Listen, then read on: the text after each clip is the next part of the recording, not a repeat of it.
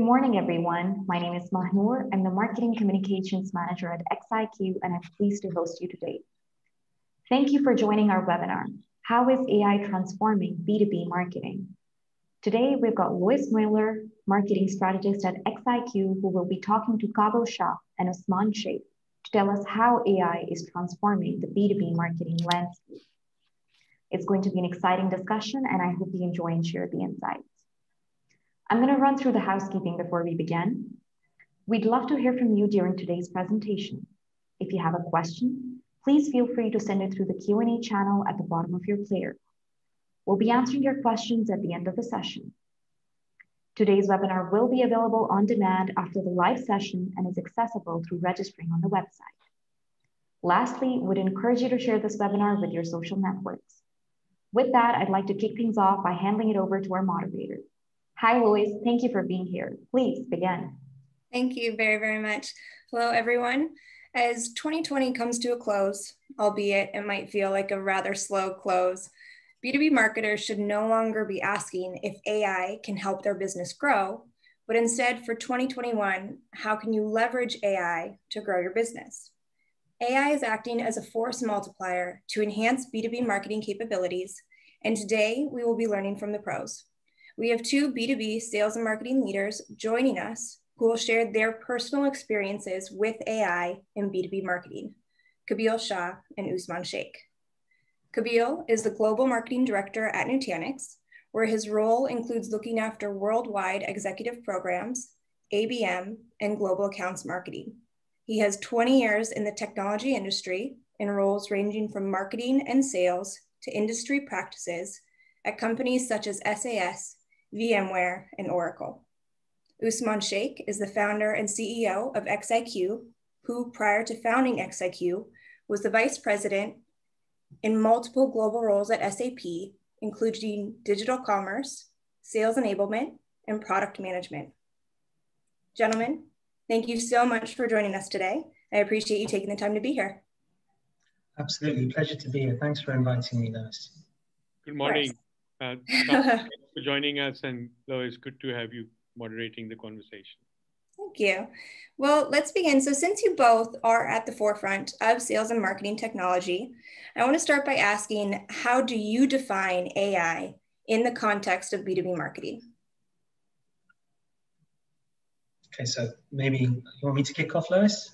That would be great, yes. Yeah, okay, sure. So not to sound cheesy, but I think we use the term artificial intelligence, right?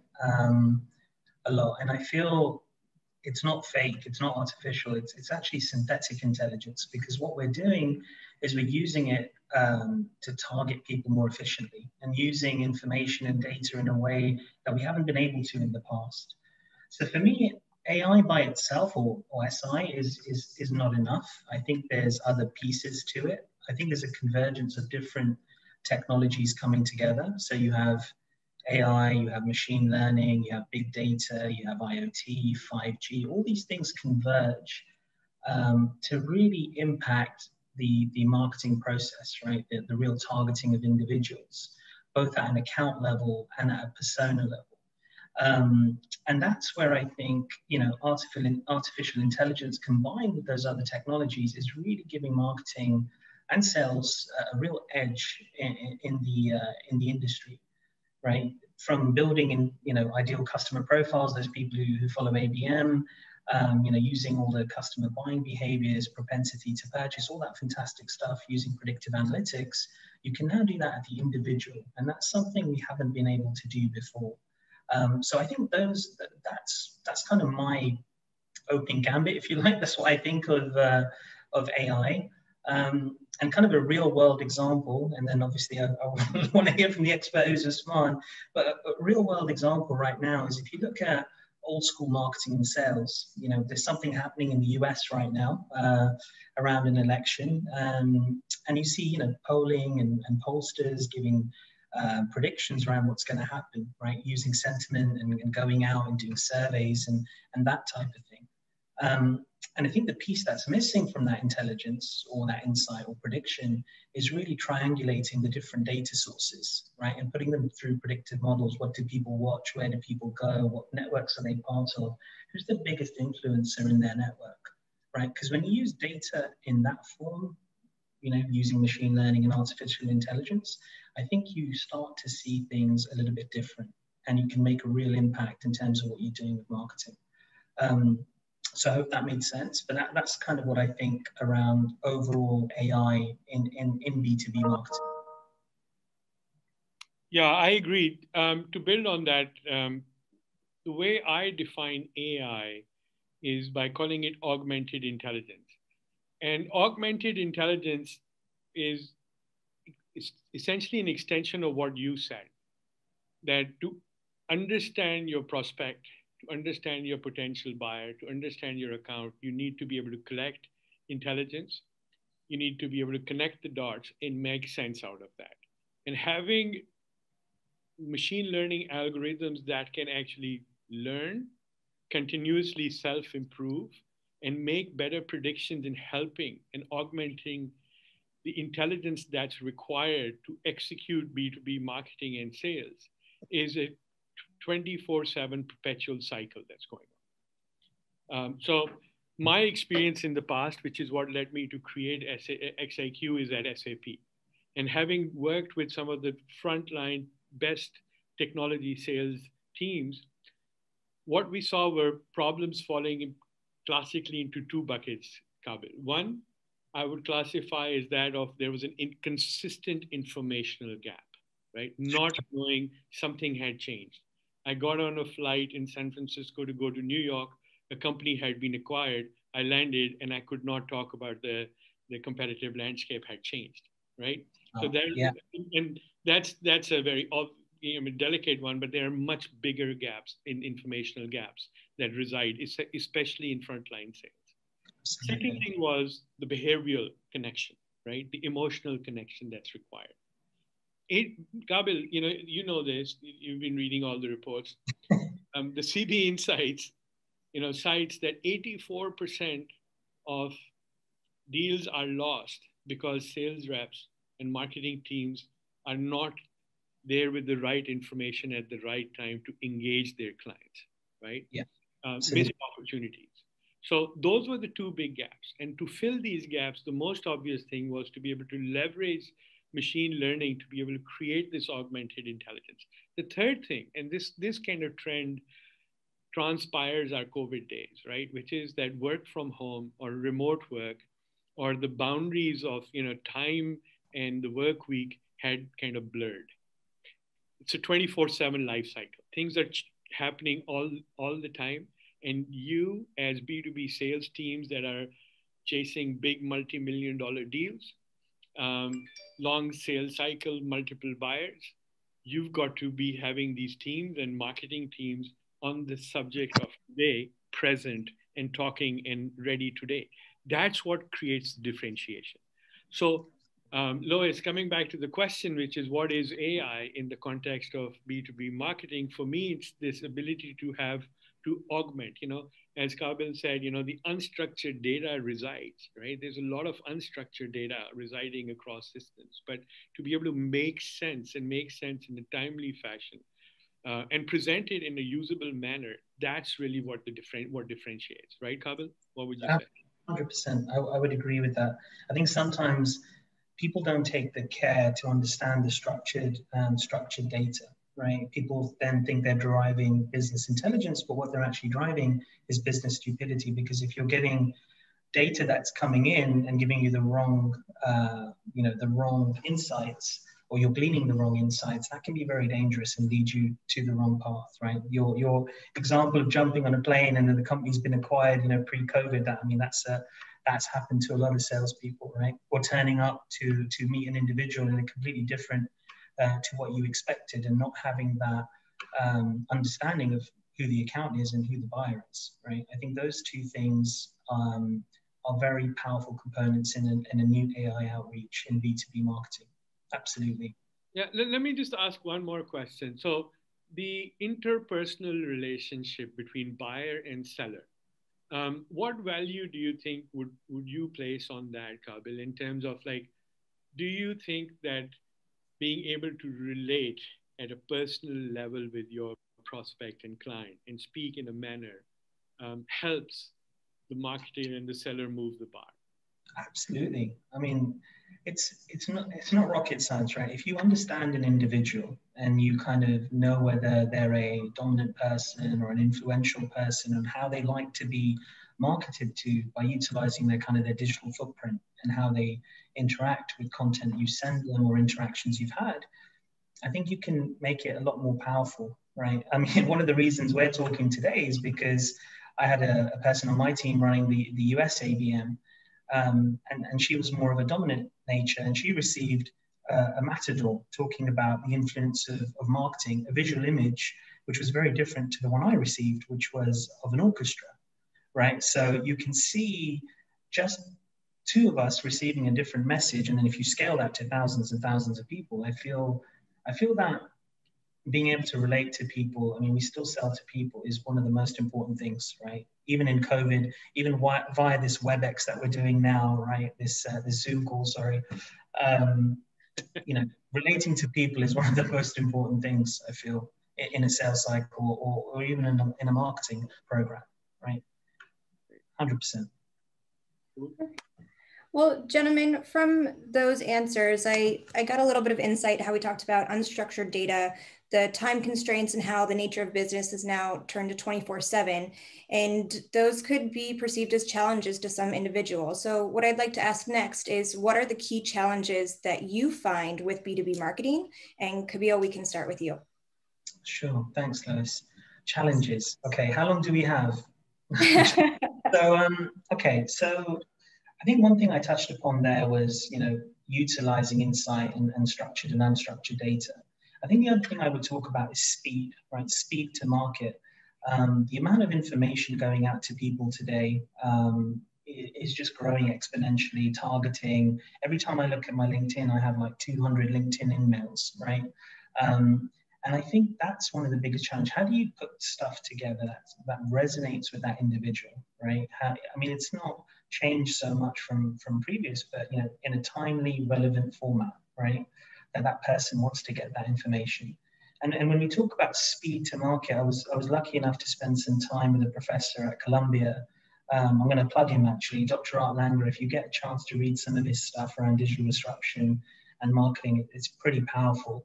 And he talks about speed to market. And everyone's probably seen this slide as marketeers, right? How long did it take to reach 50 million users for radio? It was kind of like 40 years. For television, it was 15 years. For the internet, it took 5 years. And then you had Instagram, 2.5 years, Twitter, 6 months. So the speed of change and to reach to customers is just so fast, and you really have to understand what you're putting in front of them. And one of the things that's completely changed that is it took 19 days, maybe you guys can guess this, to get to 15 million users or customers for a product or a game called Pokemon Go, right? It got to 50 million users that quickly. I mean, it's pretty fast. So I think marketeers are having to work out how do we work in that speed and make sure we're still sending relevant, timely information to people that really resonates. So I think those are some of the things I think about. I also think about the culture in the company. You know, marketeers have had, you know, segmented roles. Someone runs events, someone does digital, someone does a different aspect of marketing operations. I think that's starting to converge as well. And I think individuals have to be able to take on different roles, have a better understanding of digital, have a better understanding of event management, have a better understanding of operations and spend and investment, and not have these uber segmented roles within marketing. So I think the challenge there, and it's an opportunity, right? It's an opportunity for marketeers to learn and really hone their skill sets in areas that they might not have before. So I would say those two things, speed and efficiency, and learning new techniques in this time would be key right now, Lois to me. Usman, do you concur with that? Absolutely. Yeah, I in terms of challenges, I would absolutely, business models have changed, right? So the way we were going to market and selling technology, we have a lot of people from the technology industry on the, sorry, oops, shouldn't have done that. I have a lot of people from the technology industry on this call today. And the way we went to market in the past has very rapidly evolved. And it's the cloud and the SaaS business models that have kind of enabled the rapid change. I think you were mentioning earlier in one of our discussions about shifting over to a subscriber-based economy, right? So yeah, going and selling physical versus, and I was at SAP when this whole transition from enterprise systems was taking place, and cloud was becoming the new kid on the block and moving things around, and that continued, right? That evolution continues. So that's a big challenge, and this living, breathing enterprise that's constantly churning out lots of information that we have to respond to, and the information gap that it's creating is a huge challenge. I think that stays, at the forefront.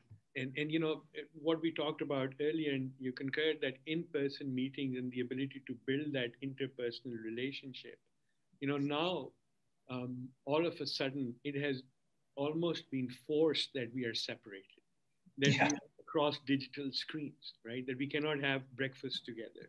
We cannot strategize in an office. I can't use a whiteboard to kind of plan out things with you, right? I can't use all the tools that were available to me in the physical world to transition that across into the virtual world and then establish a relationship, right? So that's just compounded it. That's accelerated, I think, Qabil, and compounded the problem, right? Which is it's been happening. We've been working from home, remote work. People have become, we're much more used to being on Zoom in the enterprise world now because we've been doing it for 5, 6, 7, 8, 9 years, right? It's existed already. So however, there are certain aspects of business that were still in person, and sales was very much in B2B, that in-person part of the business. Absolutely. Models, speed, new channels, and the ability on how you engage with individuals, this creates the new evolutionary drivers, right? Which is like, how do I engage across this physical chasm that I have, right? I can't meet you, right? That's good. So how do I engage you? Absolutely. Usman, I think that, you hit the nail on the head. I think COVID's had a lot of disruption, and I feel one of the things we've been trying to do differently at Nutanix is obviously we've started a training center of excellence for our marketeers, right, for them to learn those new disciplines. And one of them is targeting people in this new post-COVID situation, right? Because there's so many people that are being invited to Zooms. I think people are getting like Zoom hangovers, right? The amount of time you spend on calls, and we might have reduced travel, but we've got so much into, hey, hit someone with an email, hit someone with a LinkedIn mail, bring someone to a Zoom and have someone come and talk. And, you lose some of that, that relationship, that kind of setting that you have where you can have closed door conversations. And some of the challenges is, how do you recreate that in today's world, right? How do you create that synergy? How do you create that energy? How do you keep people motivated, both on the, on the employee side as well? And those are things that, keep people really thinking, right? Are we keeping a positive outlook on how we're outreaching and all those types of things? So, yeah, I think people are getting a little bit zoomed out, but I feel in that there's a chance to do things differently, whether that's train and support your internal teams, or whether that's to try new ways of engaging people, right? So definitely I think it's an opportunity in some ways. Well, great, gentlemen, with the conversation you both just had, my next question almost doesn't even need an introduction because you talked about it from the challenges, but I will ask it anyway. How do you feel B2B sales and marketing is evolving? And Qabil, we can start with you. Yeah, so I keep feeling like I'm taking over. I'm like, no, you're our guest, so please. Okay, thank you. Sorry. Okay, so the evolution. Okay, so I think Usman actually just talked about it a little bit, right? He was talking about in his time new models, SaaS products, or in the early 2000s multi-tenant. You know, so if I look at it, I kind of see three stages, right, of evolution of sales and marketing. There was the first stage in tech sales. I'm talking here, not your B2C, of course. I'm talking B2B in technology. You've had pretty much one buyer, right? One buyer. Maybe a CIO, an IT manager, or a director of IT. You would go there with your kit and really sales driven. And it was, hey, I'm going to sell you, you know, IBM mainframe or whatever that might be. Here's the hardware. Here's the product. Go and play with it. You know, and off we go. So that was a real one-to-one kind of engagement with one buyer.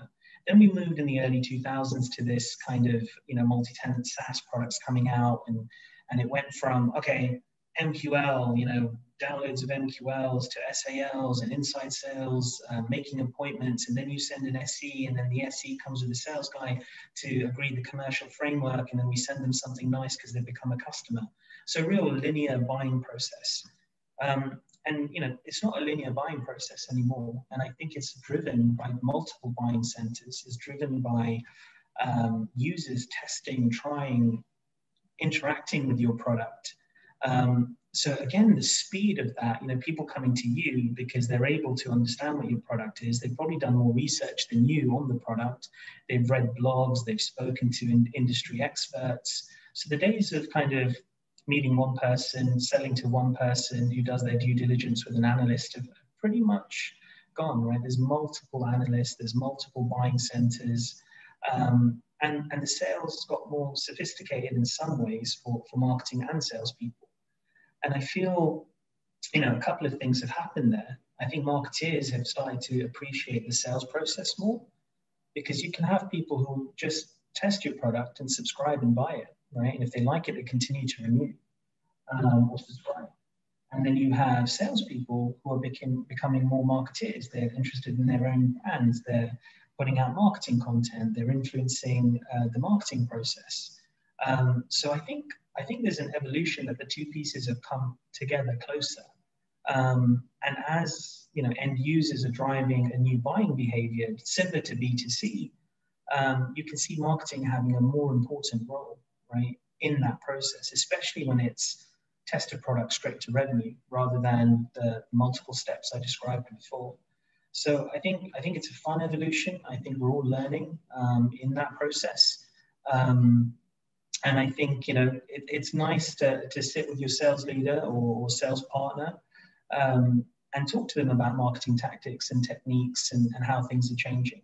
And similarly, you know, for me to learn from around the sales process. So I think we're in that third evolution, right? Going from one-to-one sales to SaaS and multi-tenant, and now we're moving to this kind of end-user driven, you know, really, if they like the product, they continue with it. So that's how I would talk about the three kind of stages of evolution. Yeah, Qabil, I've been in the B2B industry related to sales, marketing, business development for almost 30 years now. And one thing that has consistently stayed there is how do we engage clients and prospects early in their decision cycle, right? And that gap, you know, from a marketing perspective, one of the core objectives of marketing is to be able to create that understanding so that the customer automatically or the prospect automatically comes to the decision that this is the vendor and these are the questions that I need to ask. So the need to be able to move up early into that influence cycle, I would call it, the stage of influence is very important. And the evolution I would describe, and you know, your point is absolutely valid, you know, that today clients are more knowledgeable than the sellers are, right? The buyer is more knowledgeable. They've done research, they've talked to multiple vendors, they've formulated opinions, they've engaged analysts to look at solutions for them. And they have now come in with very, very well-equipped, in-depth information. And that's kind of now, and they're engaging later and later. They've already made up their mind. So that chasm is, that's where the evolution really it has to focus, right? And so absolutely. One of the things that has happened, and we see this with social networks like LinkedIn, is that selling has focused on being able to build the network, the connection. I know Qabil knows John knows Jane knows that, right? And it's the network effect that we've been relying on, right? But now we've also been around enough that we know that people have so many connections, but very little of them actually translate into actions or can translate into actions, right? So there's a lot of false positives that actually show up when I look at a connection, that who could connect me to this person. There'll be a lot of false positives because they're just like, hey, would you be my connection? Yes, I'll be a connection. Now, with the shift that is taking place is now you have to become a thought leader, right? So in the context of B2B, what that means is that the seller, the salesperson, has to be able to guide, has to be a solution partner, a solutioning partner for their clients, right? So they have to be able to explain and help them go through the process, the decision. In order to do that, Qabil, we have to build that trusted relation, that interpersonal aspect keeps coming up over and over again. That's really important because I will only listen to people I find credible, I find truthful, right? Secondly, I will only listen to conversations. This is a very interesting point, super, super interesting. I will only listen to conversations that are for today, right? I'm a chief security officer. Honestly, I'm concerned about today and tomorrow, not about yesterday, because that already happened. So I need to know what's happening. And this is where the conundrum for marketeers comes up, which is that every time I finish creating a final piece of content, guess what? It's old, it's obsolete at birth, right? Because the conversation, especially in our industries, which are so rapidly evolving because of AI, because of transformation, because of digital things, because of technology evolutions where things are changing so fast, we cannot afford to be not in the current conversation. So new tools are required to help people form connections and become thought leaders, earn the trust, and therefore be able to get into the sales cycle. And we see this. You guys have given us great opportunities. We've had an opportunity to engage with your great sales teams.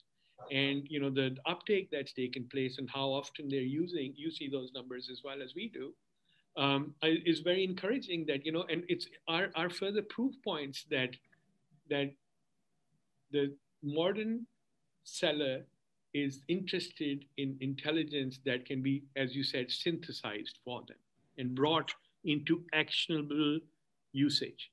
Help me engage a person, right?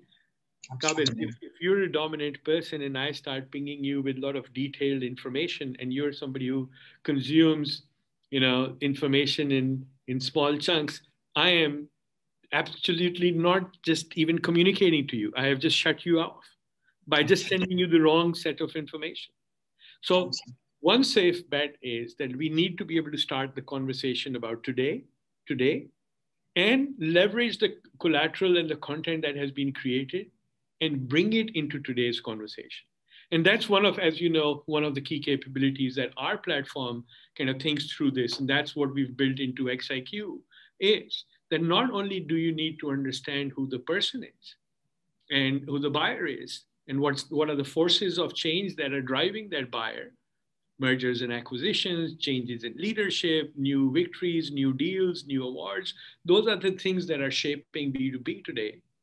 And lastly, I need to have something to say on a consistent basis. I need to be relevant, right? So I need to be in today's conversation today. That would be what I would say are kind of massive forces, I think, that are really changing the landscape. Yeah, absolutely. I think some of the things you touched on there, I mean, that's one of the things that drew us to your solution, right? Because building this ideal customer profile and seeing what they're doing in Marketo and what domains people are visiting and all that kind of stuff, that's great insight and intelligence, and it's been around for probably a decade now, right? I feel the key now is, how do you target real individuals, right? How do you do that? And it's not just doing a mail merge and sending out the same content to everyone and changing it to "Hi John" and "Dear Henry" and things like that, right? I feel that's the differentiation, like people sending them real syndicated content that's coming from different thought leaders, and really starting to position stuff that's not always "love my product, love me, love my company." It's more, we want to help you. And that's one thing Nutanix, that's one of the reasons we came about. It was to help solve some of the problems in the data center, right? And it was formed through a place of empathy, because our founders had lived and breathed that. So when we want to understand what customers and people are going through, that's exactly why I felt the xiQ platform gives us a level of depth and intelligence that you can't really get anywhere else, or I haven't seen that level of intelligence. So yeah, I feel that's one of the reasons why we work very closely with you guys, right? And it's the same in the relationship that you have with us, because you talked about thought leader, right? And you talked about giving us what's coming next. And as marketeers, we want to know what's coming next, right? Is it, whatever that might be, is it kind of digital footprints, or, things that have happened in the past? Is it business intelligence, And I think that's something very powerful as well. Working with you guys is really understanding, what are you seeing from other leading marketeers that we can adopt, whether that's B2C. And we see a lot of stuff happening in B2C that we're bringing into the B2B world now, because of the change of the buying patterns, right? So yeah, I couldn't agree with you more on that, Usman. Well, thank you. And Qabil, I think your last few sentences there, again, drive perfectly into the next question is, can you tell some of our listeners and audience today how Nutanix specifically is using xiQ? Sure. Yeah, of course. I guess there's three or four different elements. Click open the first one, please, if you don't mind. Okay. Sorry, Usman? No, I was just helping. Okay. Yeah, there we go. Sure. Thank you. Okay, so we used you for real insight and intelligence, both at the account level, right? And one of the things I love about this subscription-based product that allows you to do this at scale is I don't have to pay, for someone to sit at a desk and do this research in the traditional way, right? Scrolling the internet and putting this information together. I can get real-time information on organizations that I'm interested in on an application. So I can know what's happening with a Procter & Gamble or a HSBC and what the updates are in the market, all in one interface, which is really useful. And then if I want to go to that next level, right? Okay, now I want to target someone within that organization and understand, who they are, what they're interested in, what their profile's like, what kind of imagery would they relate to. That's what really helps us benefit and improve our targeting. It then allows me to take that and use a creative element to scale a campaign very quickly, right? I can go into a campaign design and I can start sending that person information across multiple channels, utilizing not just our own content, but using third-party content. So I can go to places, if it's a CISO, I can go to different cybersecurity. If I'm targeting a CFO who might be interested in The Economist, I can pull articles right across the web, pull them into one user interface, and start to send content which isn't just why you should love my company, but what's happening in your industry. So differentiating you from marketing noise, I call it, right? Or wombat marketing, as it's known now, wasted on mugs, bats, and t-shirts. And it's really about content that supports the person that you're targeting, right? How you can really help them. And then the pieces after that are really, third-party intent, I think everyone knows about. You go to a domain, you understand what people are looking at. One of the other differentiators for us is that first-party intent. Are these people using this content? How long are they engaging with it? Are they sharing it with people across their business, and who those people are? So it gives us a way, to do some of the key components of marketing. And I feel for me, CMO I worked for who was absolutely awesome, a gentleman called Howard Ting. He used to talk about 5 aspects of a marketer. He used to say you have to be a data analyst, right? You have to be an architect. You have to be creative. You have to have empathy and be a storyteller. Well, those first 3 are bundled into this platform. And that's what allows me to send someone a meaningful piece of content in a platform that they want it, or in a way they want it, in a format they want to conceive it in, right? So I feel that's helped us. Our sellers are happy, and our field marketing organization also utilize this technology, and the feedback's been very good, right? The hit rate on this, like a 90% accuracy when you can put anyone into this system and spit out a personality profile is very powerful.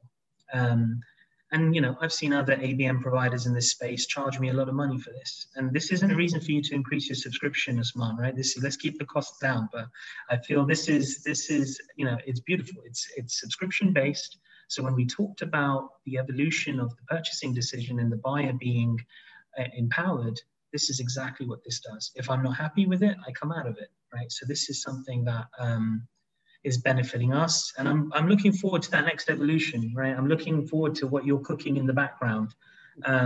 Because like you said, speed to market, change of technology is constant. Engineering velocity is constant. So I'm looking forward to the next rev of this. So I hope that gave a good flavor of how we're using it. And yeah, I'm a big fan of the tech, and I'm looking forward to collaborating more on it. Thank you very much. And Qabil, first of all, I'd like to thank you and Nutanix for giving us the opportunity to showcase what we very passionately believe to be a game changer.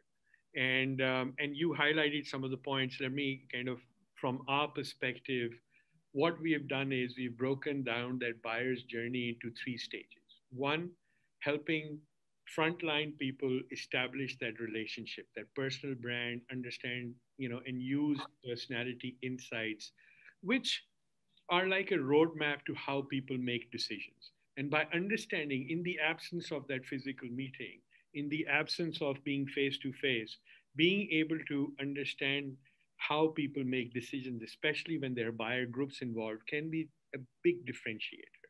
And that's why there's a lot of user adoption in your organization, for example. Second, we have kept in mind that today's conversation requires today's content. And yes, your marketing content is extremely valuable and it comes in, but you've got to place it in today's conversation. And so our platform helps do that.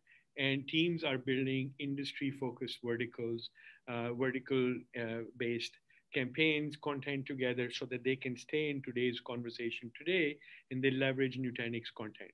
And then I think what has been extremely insightful to these individuals that are sales leaders is the ability to understand who, from which company, and what is of interest to these people, and then again, how to engage them. I think these are the 3 major components. And the next I would also like to say is the fact you mentioned speed to market. So with speed to market, you may be able to do this across a lot of pockmarked solutions, but having it all in one, as you said, in a subscriber-based kind of system, where it's one integrated, so you can run the whole loop, and you will continuously run, you know the value as a B2B marketer, you know the value of iterative design, right? That yeah, you run campaigns, you get feedback, you modify, you run again, you get feedback. That's how you kind of build the relationships, right? You keep hitting. Our engine-based, that feedback loop has to be quick, and the turnaround loop has to be fast, because we're living at a time where ADD is prevalent. We don't have time to wait for long drawn stuff to come out. Today's conversation today, and then bringing individuals into that conversation kind of personalizes it. And then the impact, Qabil, would be at the cost. It's not just the dollars and cents cost of the subscription. It's the overarching cost of time to market, time to opportunity, time to deal, right? That's really the big stuff. I think, yeah. Yeah, I think on that, and you having been at SAP, there's ABM, which is another thing, which is actually activity-based management or activity-based costing. And I feel you're absolutely right. The time you spend on this, and the other piece I would say is not only the time you spend on it, but it's similar to Nutanix in a way where we have, we bring networking, compute, and storage together. So we bring three elements together, we converge them. So if you have a challenge around any of them, you come to us. Here, if I have a challenge around my account insight, my personality insight, my content creation, and my execution platform, it's in one place, right?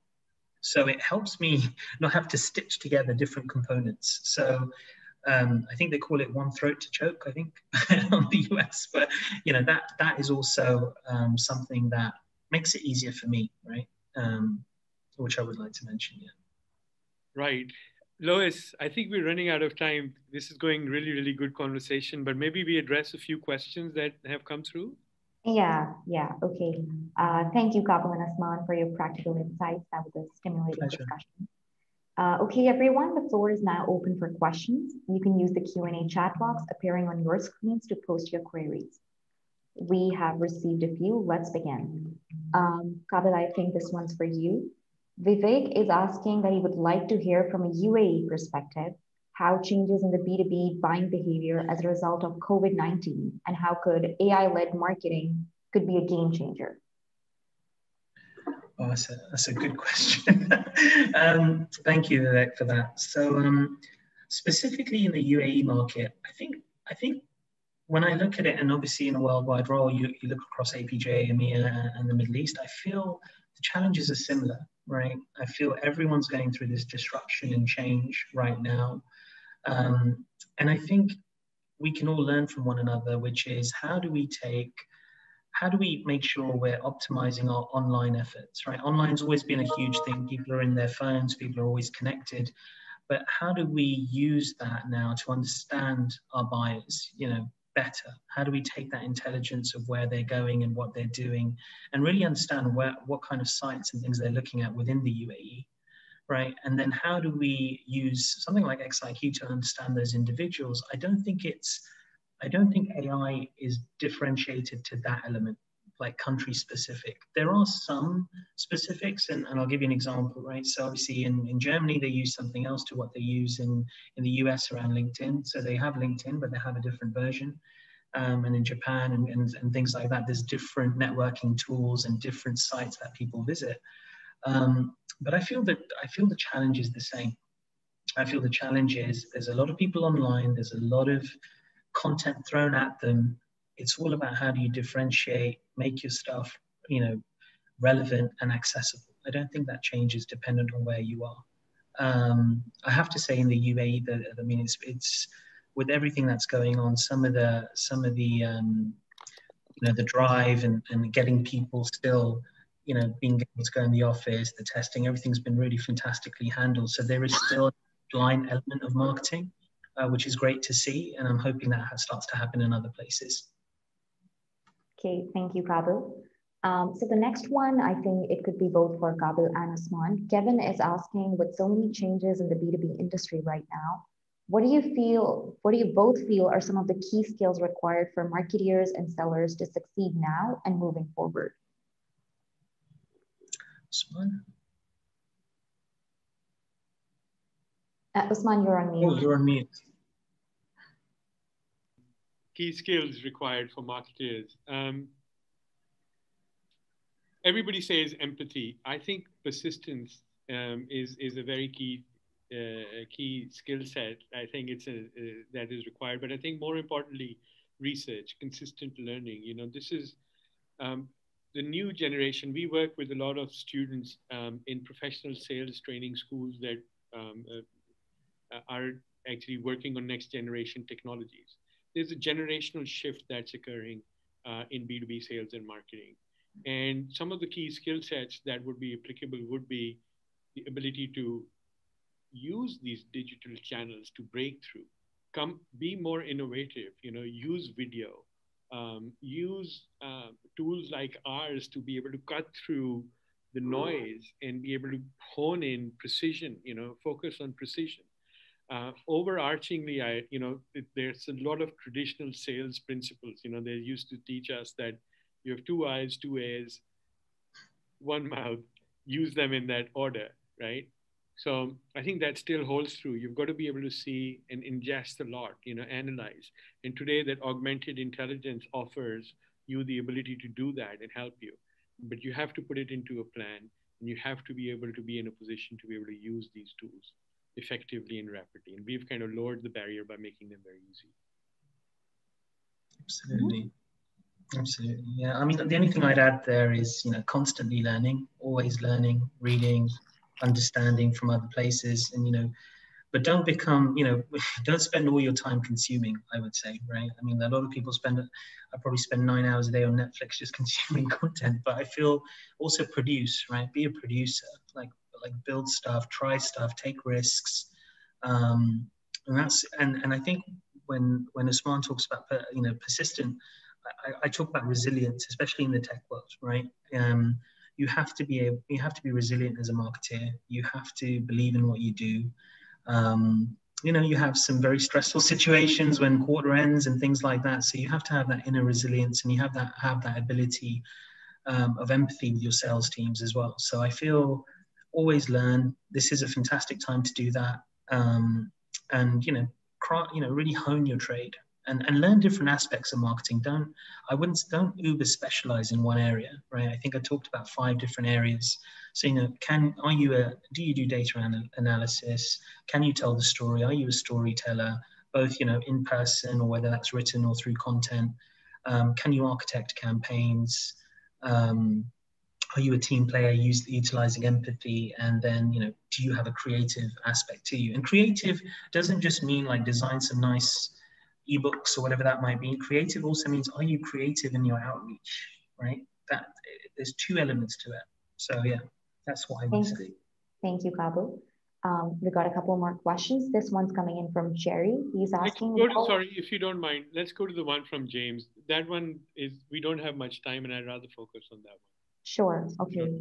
So Qabil, this one's for you. James is asking, what is your advice on how to build a business case with your executive team to invest in a new technology platform? What's the business case? Mm-hmm. How would you build a business case? How would you build what would be your key? How would you position something like a new technology in front of your client?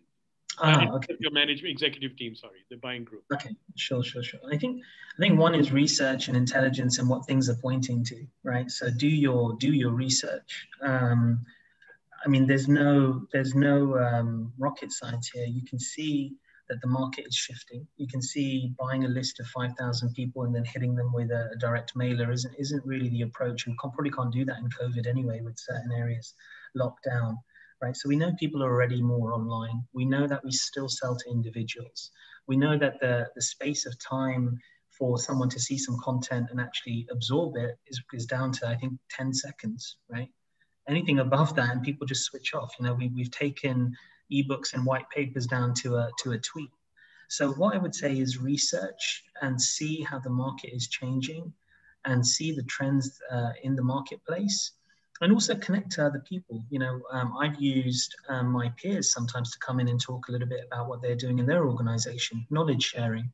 So I would go do my research, work out how are we doing things today and how do we optimize that? And that's where I came from, right? I looked at it and I felt there's a different way to do research, desk research where you're paying people by the day to sit there, trawl the internet and build account plans. We can do that in a smarter way, right? There's a smarter way to get insight and intelligence on people. And there's a smarter way to create content at scale and visuals at scale and send it to multiple people. So my advice would be, and I'm happy to help if you need a customer reference, James, I think it was. But yeah, I would do your research, always think about how you can optimize.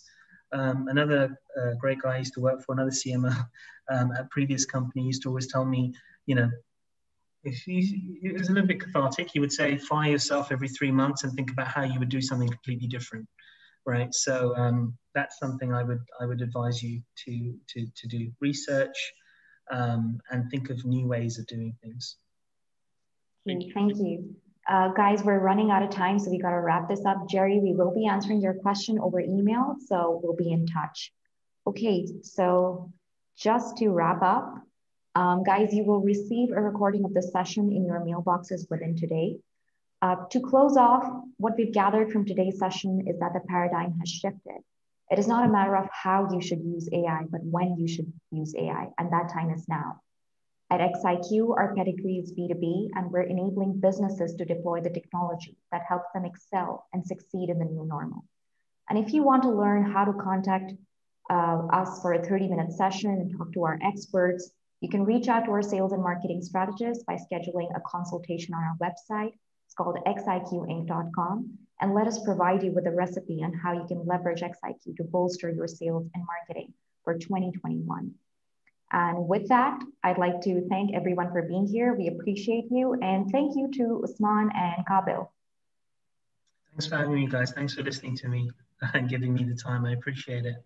Qabil, thank you very much for being a client and also for appearing with us. And your great insight and sharing your wisdom with us today. Thanks a lot. Thanks. You. Bye. Thank you so much. Bye, guys. Till next time.